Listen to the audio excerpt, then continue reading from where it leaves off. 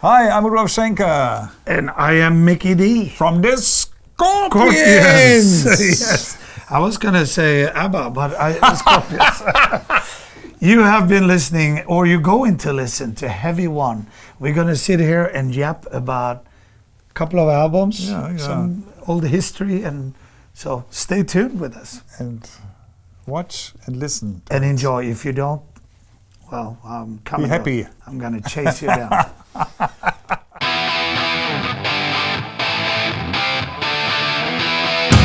We talk about albums, Rudolf, and I have to say, one of the major albums for me, changing, actually, that I went crazy on playing drums to, it was Johnny Winter and Live.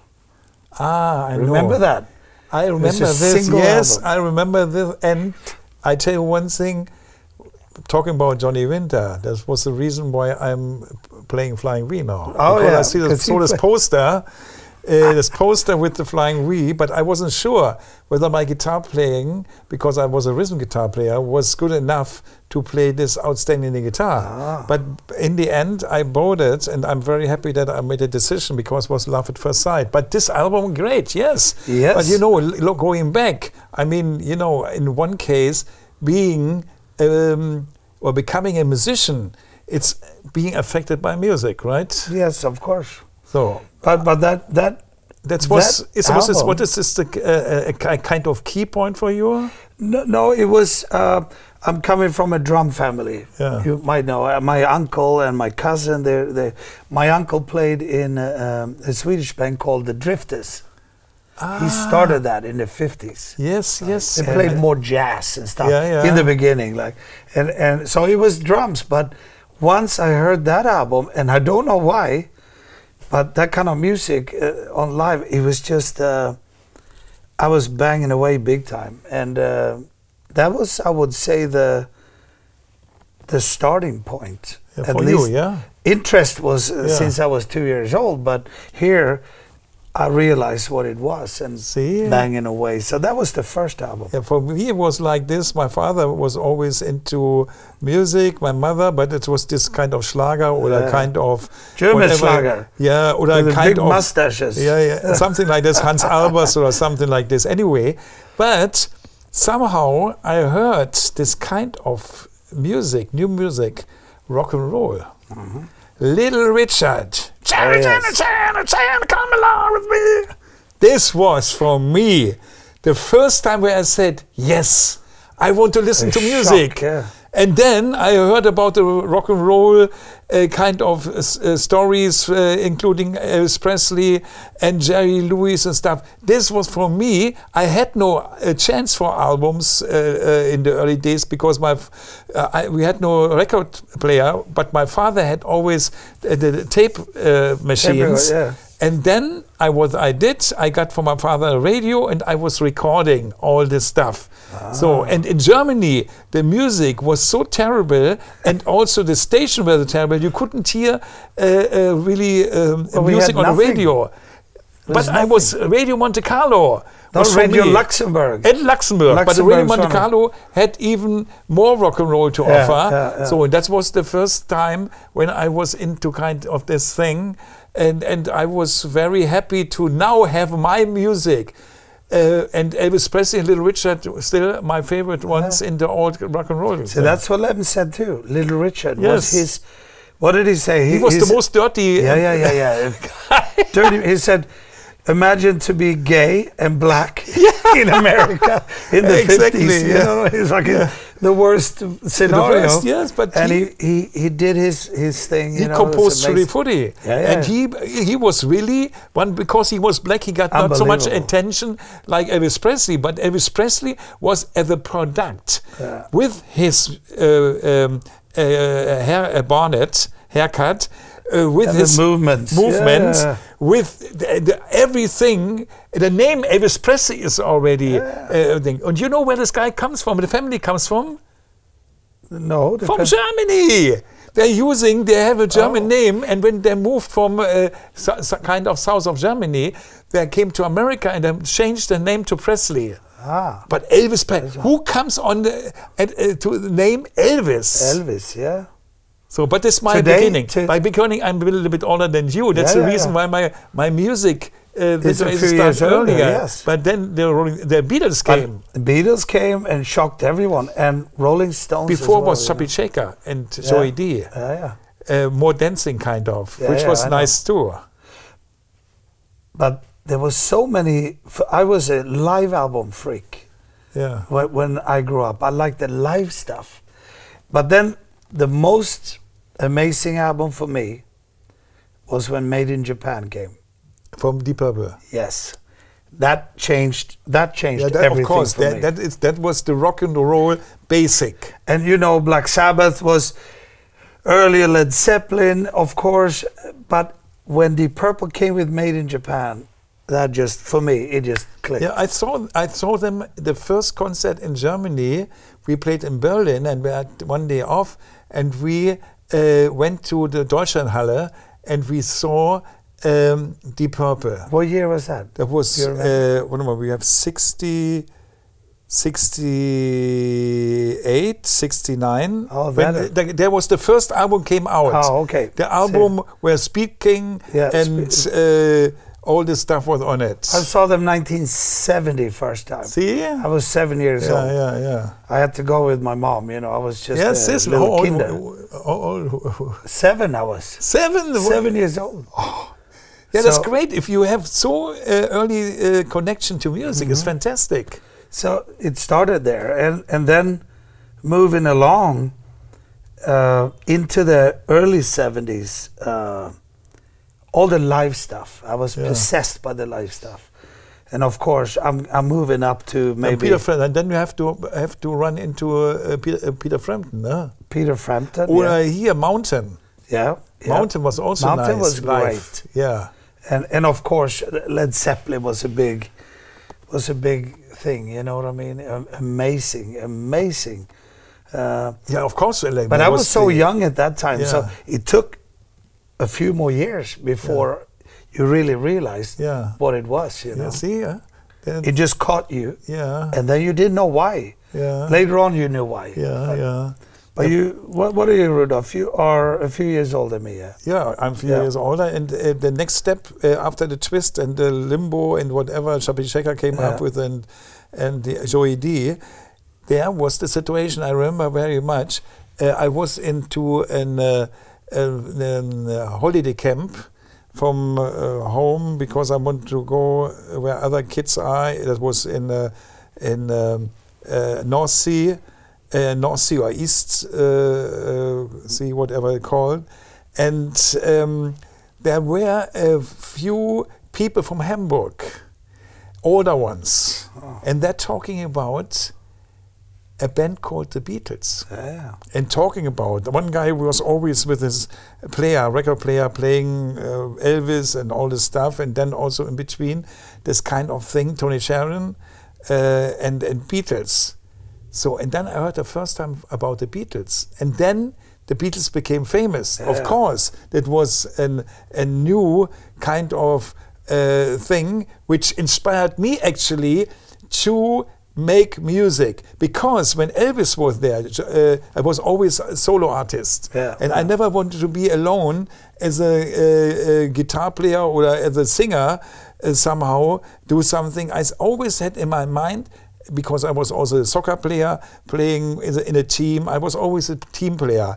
And when the Beatles came, I said, one moment, that's our 4 guys. For me, 4 friends, 4 guys, a band, a gang. Yes, that is what I want to do.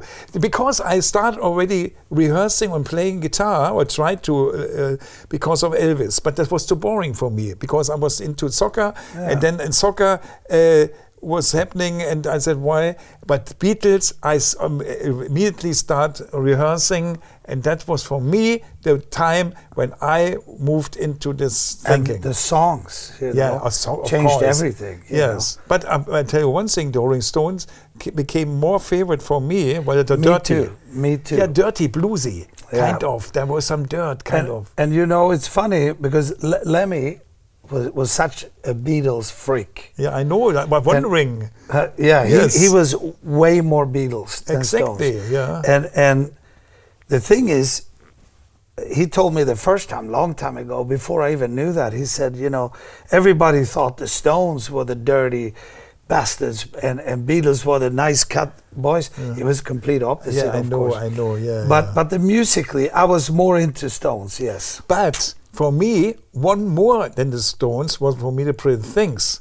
Oh. And when we were covering, we were, of course, in the beginning, a covering band, covered the Beatles, Stones. I was singing, the drummer was singing, we were sharing. He was more the top 40 guy singing stuff. I was more the guy, Pretty Things, Yardbirds kind of thing. And the Pretty Things, LSD, when this song came out, that was for Don't Bring Me Down and stuff. I was singing this stuff, and for me, there was Dick Taylor, actually was the guy who was starting the Rolling Stones with Alex's Corner, Mick Jagger, Keys, I think, Charlie. and what? Charlie. Yeah, Charlie, and Dick Taylor. And Dick Taylor then stopped doing this and made his own band called The Pretty Things.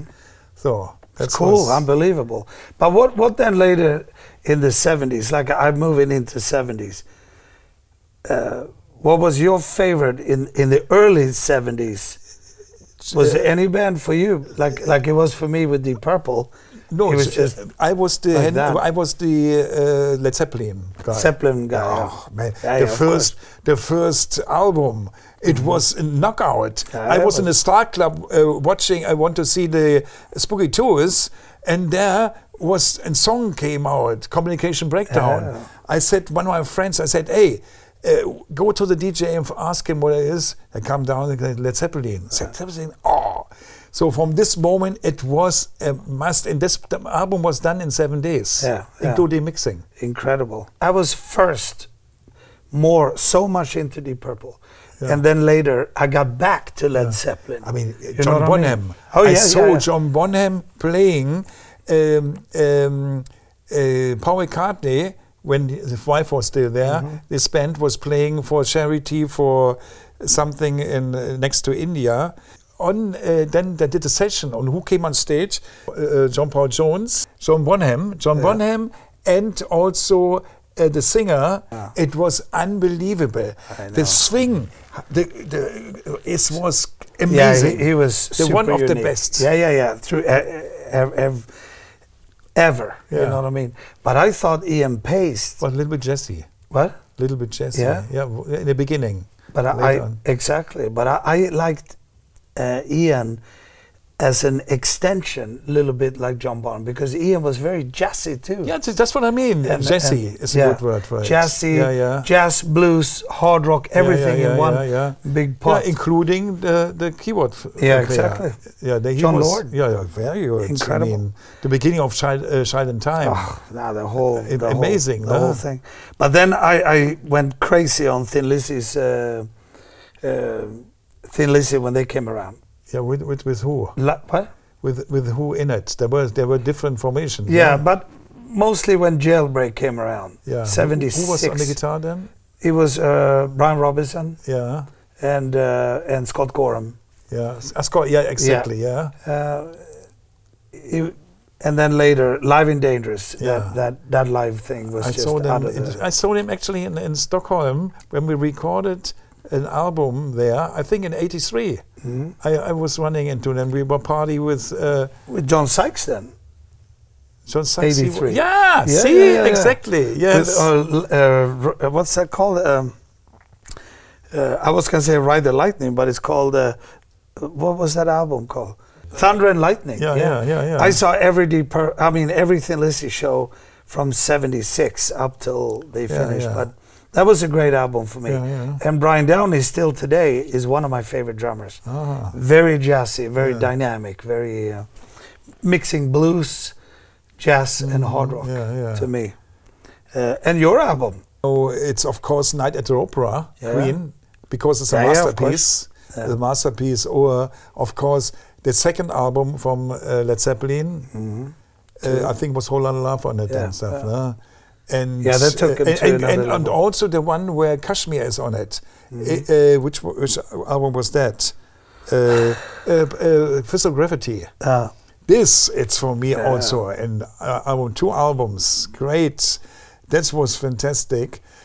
Of course, also the Eagles with Hotel California.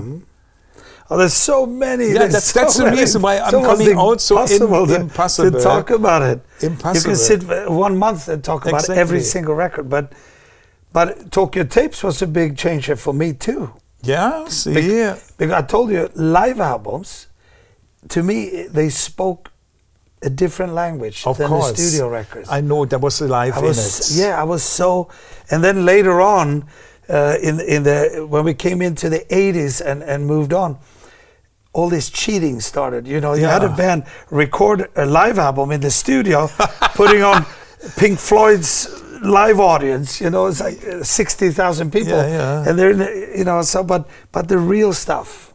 I know there was some a lot of adjustments in the 70s too, but it was live, and that was a great album for me. And Rainbow, when Rainbow came about with Rainbow Live, was also with Ronnie singing, you know.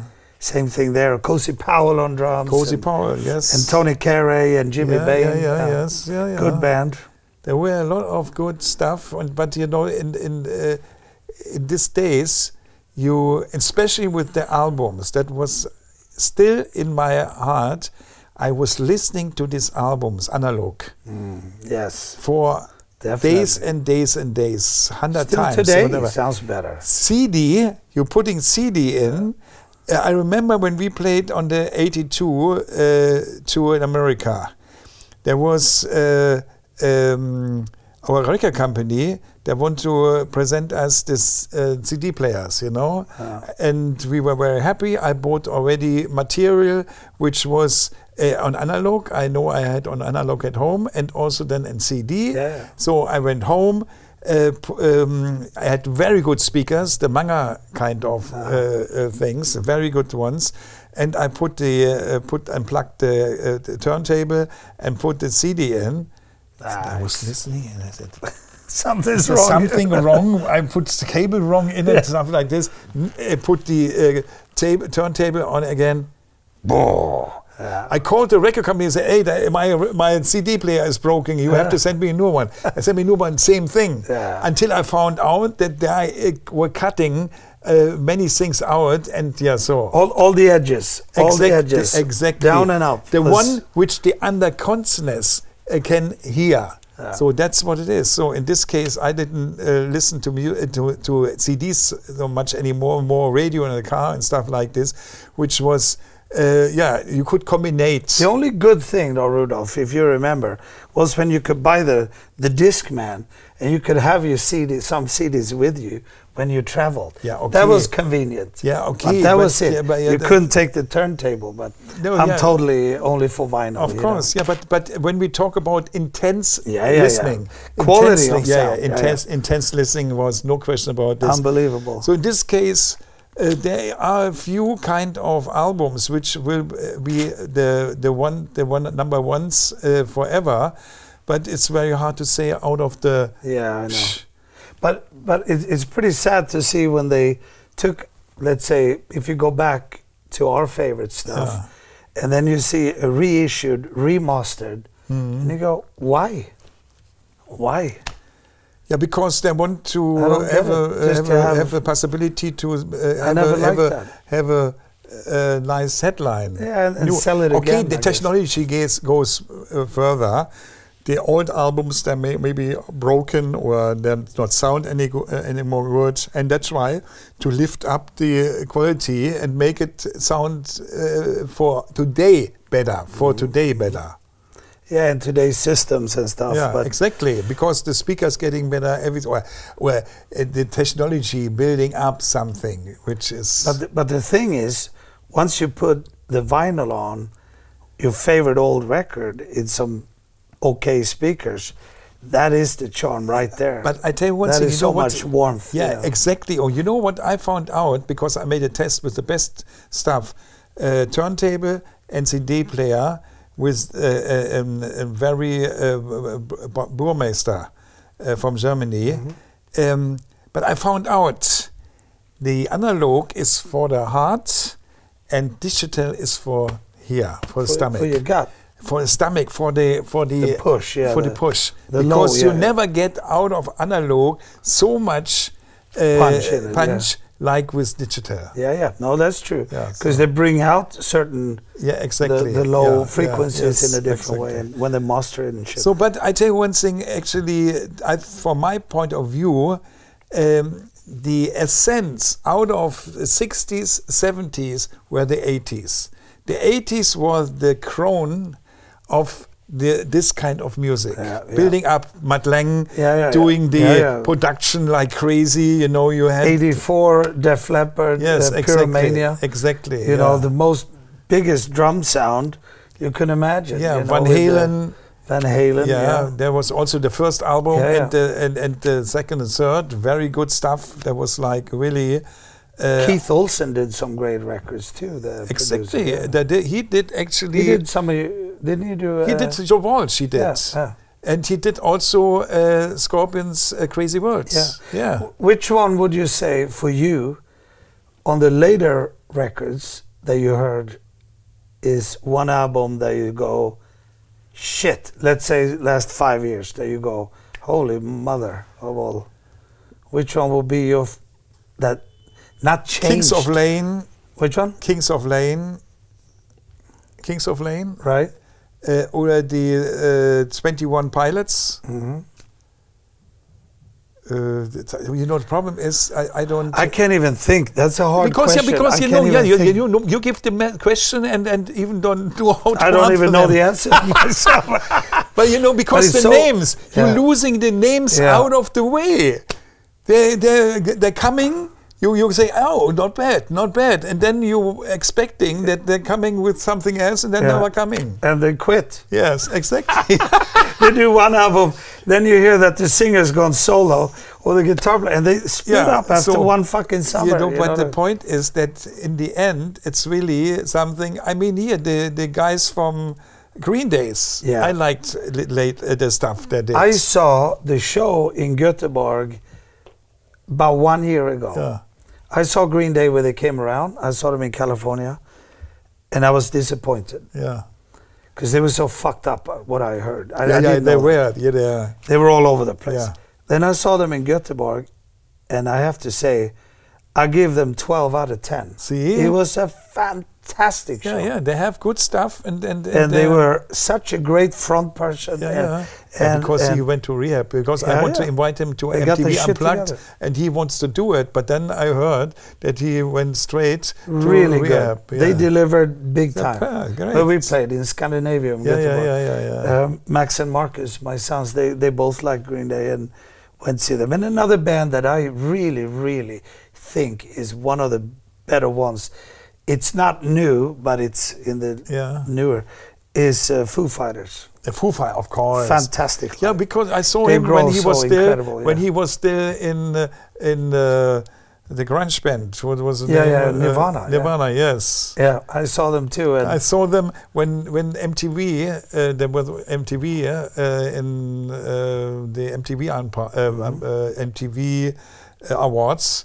When the bass player threw the bass up in the air, then somehow the light changed, and then he couldn't see. Knocked him half out. But we toured a lot with Motorhead with the Foo Fighters. Yes, we did a lot together. And Dave loved Motorhead and Lemmy especially, and so we had a great relationship. But every time I was on stage watching Dave and the band, it was just wow. Yeah. Because they get, 4.5 hour show. 4.5? Yeah, they could play another 4.5. They rehearse in the dressing room the whole show just for fun, playing, and then they go on stage. They really have it in their heart. They're a big band now. That's a great live band. Yeah. And again, I keep talking live because I heard so many bands on the record, then I see them live, Yeah. and they disappoint the shit out of me. Of course, yeah. That's So I love the live shit. yeah, because you know 'Cause why? it's a real Because they're musicianship. becoming more sound designers Yeah. because of Pro Tools. They play this riff here on this part here, and then Paul, can you play the bass here? So, and they're not used to it like we did, playing for 15, 18 hours, few songs in a rehearsal studio. And I gotta mention one more band that's big change for me, and that's Rush. Rush, yeah, of course. Their live albums, Exit Stage Left, All the World at Stage. The drummer is also very good. Yeah, Neil Peart. Overall, these three guys, created. The only thing which disappointed me a little bit was always the high voice, Mickey Mouse, from the bass player. You know, that was either really, you loved him or you hate him. On some songs it was very good, but if you hear a whole album through this voice, then you go and say. But as a musician, then I just go wow, because Rush could make it. They didn't overdo this stuff. It's so tasteful every time. With the old stuff with King Diamond that we did, I thought we had a little bit of that as well. We could stay on a heavy riff, and then we make it very complicated, and then we stayed on a heavy riff. Yeah. And Rush, then there's a million bands after Rush that don't get it. It's all complicated. It sounds like you're pouring out a sack of potatoes in the fucking wood stairs. Yeah. It's too much. Yeah, to bring the Rush had that taste. The taste, exactly. To find the right balance between everything. Between technique and pure heart straight and rock. I don't have any kind of favorite album. I have 3, maybe, which is always hard to really say. Pick out, It's Laugh Drive, it's Blackout, that is a monster. and it's Love at First Sting. That's my favorite. And then in the later days, of course, Crazy World, no question about that. But this 3 albums, why these 3 albums? Because we were with everything, like you must, like a surfing person, getting the highest wave of the year, and you on top of it. That was for us the 80s. Yeah. Worldwide Live was the, when you talk about live, Worldwide Live was the second most sold live album after Peter Frampton. Now we are second. Now we are third because the Eagles made a live album and kicked us from number 2 to number 3. So you're bronze medalist now then? What? You're collecting the bronze medal now. Exactly, yeah. But we had one already, we had the silver one already hanging here. But silver, second was the first loser, you know, so maybe bronze is So in this case, I can't say because we were on top of the wave, and these 3 albums helped us to go there. And of course, Crazy World is a good album made by Keith Olsen, as you mentioned. He also produced, I think, Final Countdown. Can it possible? He did. So, and later on, of course, then we had the 90s. Crazy World brought us to the 90s. Actually, came back. Had some albums where we did some experimentations, but came back with the album Unbreakable. So, and from there we went then straight into Humanity #1, and then into Sting in the Tail, and then back again because the circle where the style is coming back, classic rock came back, and that was a good thing. And what was your favorite? To me is each record that I done. I did 13 studio records with Motorhead, and then the Dokken album, King Diamond record. I did 4 of those. Each album represent a certain time, of course, and there's been some albums, and I won't say which ones, where the album might be one of the better ones, but I remember the time was not so good. It was not connected. Exactly. Yes. It was. And they go, "Oh, this is the best album ever." Yes, you might be right. So far, this is one of the better ones. But I remember how much maybe we were fighting in a studio, or the touring was not so much fun. It represents a little period of my career, Yeah. which was just okay. And then we had the best time in the world, and we might have done an album that is a little too fast. So, but if I say my own stuff, I also have a few. I mean, of course, the magic was there when we did Abigail with King Diamond. Abigail and Them, I'm sure they are classic cult. We formed a complete new generation of musicians with those two albums, 80, 87, 86, 87, 88. But with Motorhead, I really, really like the last 5 or 6 we did with Cameron Webb. Yeah. Inferno up till the last one, because we changed the sound a little bit and became very good, from good to very good somehow. And Bastards was a great album, the first real one I did. I think with this formation you guys had was auch more very stable, no? Yeah, it was compared to the earlier. Yeah, absolutely, but it's so hard to talk about your own album. Yeah. I know. Yes. For me, it's the time and how happy or how easy Exactly, things are, yeah. and how the album comes out. Yeah. Sometimes they click, and then sometimes they don't. Exactly. So it's very hard. And I'm proud of all the live stuff I done, because we did it real live. Yeah. We did one at the docks in Hamburg. I remember. A Motorhead one called, I don't remember what the album's called now, but on the album we wrote not one single overdub. Yeah, I see. All the fuck-ups were still there. Yeah. A bum chord, a stick flying away, you could hear everything. Yeah. A little tone lemmy, took wrong.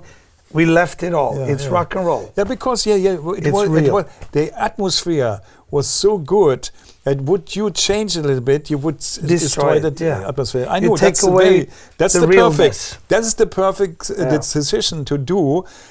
Better be unperfect, because what is the headline called? Perfect is boring. Yeah, perfect is super boring. And if you are strong enough, that's what I like very much on the Metallica thing, when I remember when they had this physio or psycho guy there, the doctor, when they filmed themselves by fighting and getting all the dirt out of this whole band, that they were strong enough to show what is happening behind the curtains of a rock band. So that is what the people also want to see. There's not everyday sunshine. No. There is sometimes a difficult time, and you have to go through it. And when you make it and you go through it, you're even stronger after that. Yeah. And you show the realness, and which means that you love each other, but it's a family. You are going to argue. Yes, exactly. And especially if you have a band with 5 members or 3 members, you have 3 strong wills or 5 strong wills. Sparks will fly. Yeah.